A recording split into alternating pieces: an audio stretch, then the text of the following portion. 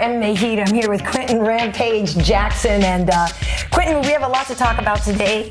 It was maybe your last fight in the UFC. I want to get to that. But first, I got to tell you, I get so much grief for what happens between us in our interviews and stuff. So today, I'm just saying, today anything that's like on the line, I'm going to have to cut out.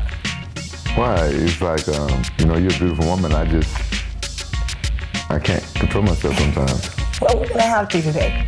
Okay, so I'm going to try to be good. Well, Quinton, it's been great seeing you. This is, I think, our best interview.